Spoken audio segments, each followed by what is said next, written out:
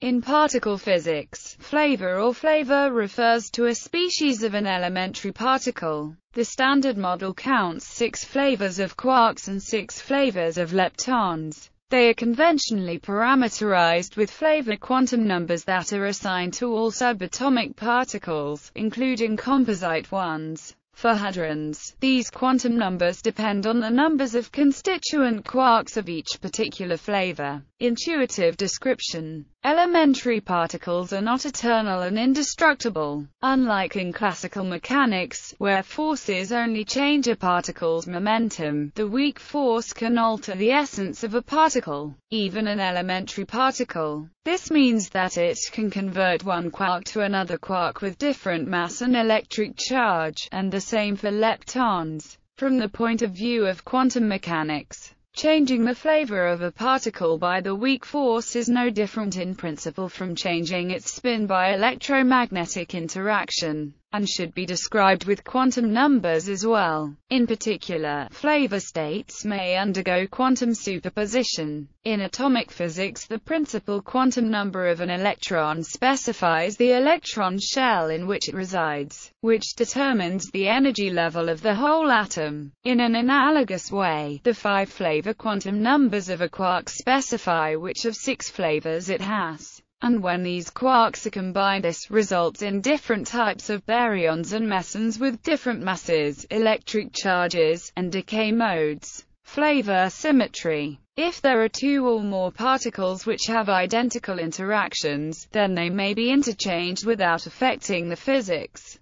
Any linear combination of these 2 particles give the same physics, as long as the combinations are orthogonal or perpendicular to each other. In other words, the theory possesses symmetry transformations such as where U and D are the 2 fields, and M is any 2 times 2 unitary matrix with a unique determinant.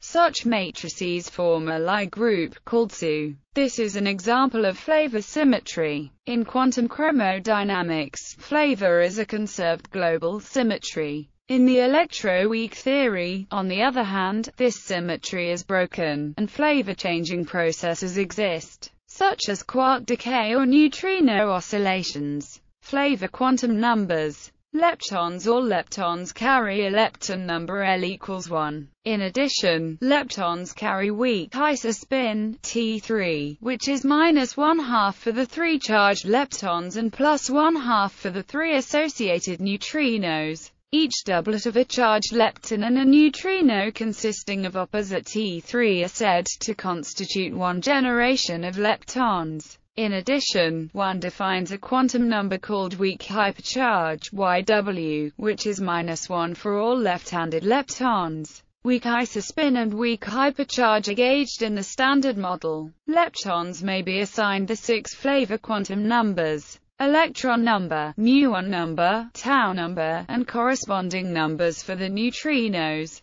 These are conserved in strong and electromagnetic interactions, but violated by weak interactions. Therefore, such flavor quantum numbers are not of great use. A separate quantum number for each generation is more useful: electronic lepton number, muonic lepton number, and tauonic lepton number. However, even these numbers are not absolutely conserved, as neutrinos of different generations can mix, that is, a neutrino of one flavor can transform into another flavor. The strength of such mixings is specified by a matrix called the Pontokovo-Maki-Nakagawa-Sakata matrix.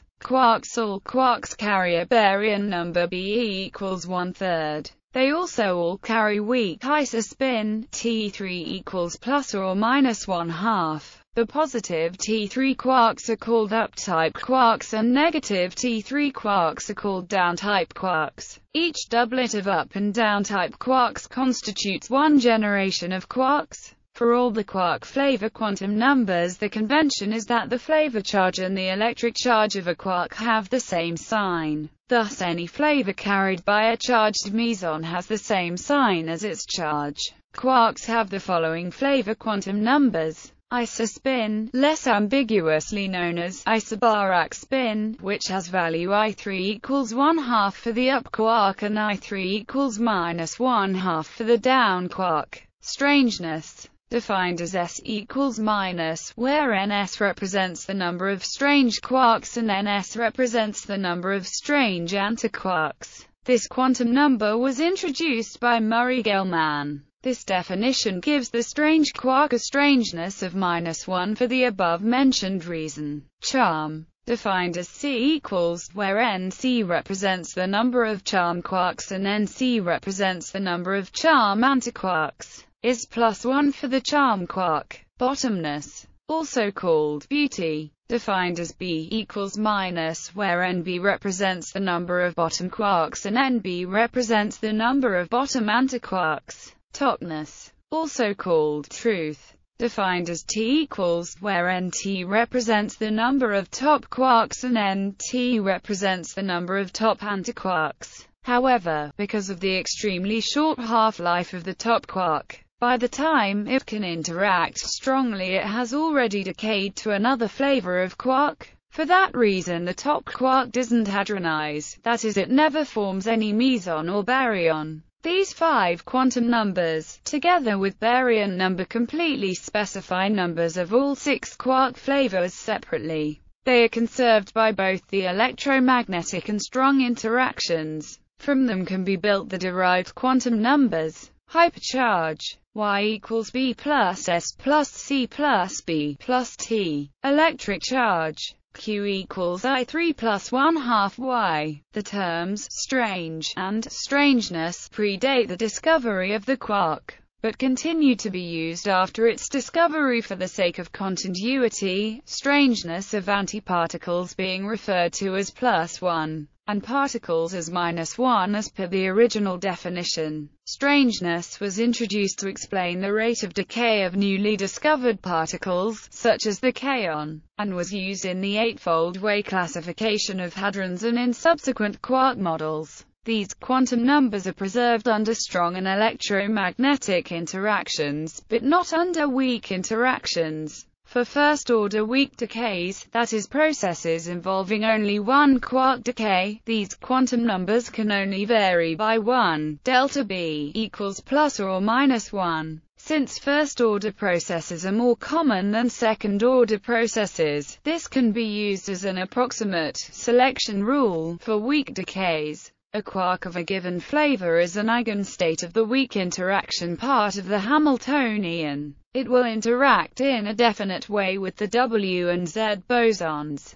On the other hand, a fermion of a fixed mass is normally a superposition of various flavors. As a result, the flavor content of a quantum state may change as it propagates freely. The transformation from flavor to mass basis for quarks is given by the Kabeba-Kobayashi-Maskawa matrix. This matrix is analogous to the PMNS matrix for neutrinos, and defines the strength of flavor changes under weak interactions of quarks. The CKM matrix allows for CP violation if there are at least 3 generations. Antiparticles and hadrons' flavor quantum numbers are additive, hence antiparticles have flavor equal in magnitude to the particle but opposite in sign. Hadrons inherit their flavor quantum number from their valence quarks. This is the basis of the classification in the quark model. The relations between the hypercharge, electric charge and other flavor quantum numbers hold for hadrons as well as quarks.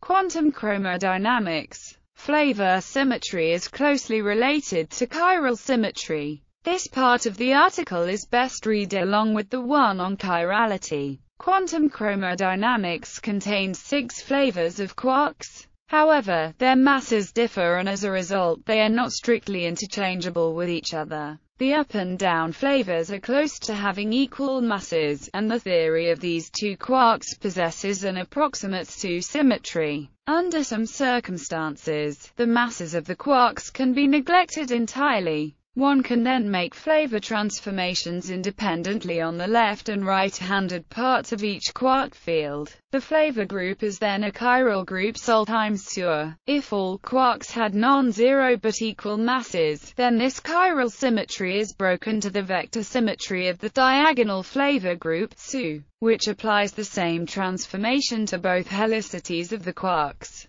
Such a reduction of the symmetry is called explicit symmetry breaking. The amount of explicit symmetry breaking is controlled by the current quark masses in QCD. Even if quarks are massless, chiral flavor symmetry can be spontaneously broken if the vacuum of the theory contains a chiral condensate. This gives rise to an effective mass for the quarks, often identified with the valence quark mass in QCD. Symmetries of QCD analysis of experiments indicate that the current quark masses of the lighter flavors of quarks are much smaller than the QCD scale, lambda QCD, hence chiral flavor symmetry is a good approximation to QCD for the up, down and strange quarks. The success of chiral perturbation theory and the even more naive chiral models spring from this fact. The valence quark masses extracted from the quark model are much larger than the current quark mass. This indicates that QCD has spontaneous chiral symmetry breaking with the formation of a chiral condensate. Other phases of QCD may break the chiral flavor symmetries in other ways. Conservation laws. All of the various charges discussed above are conserved by the fact that the charge operator is best understood as the generator of a symmetry that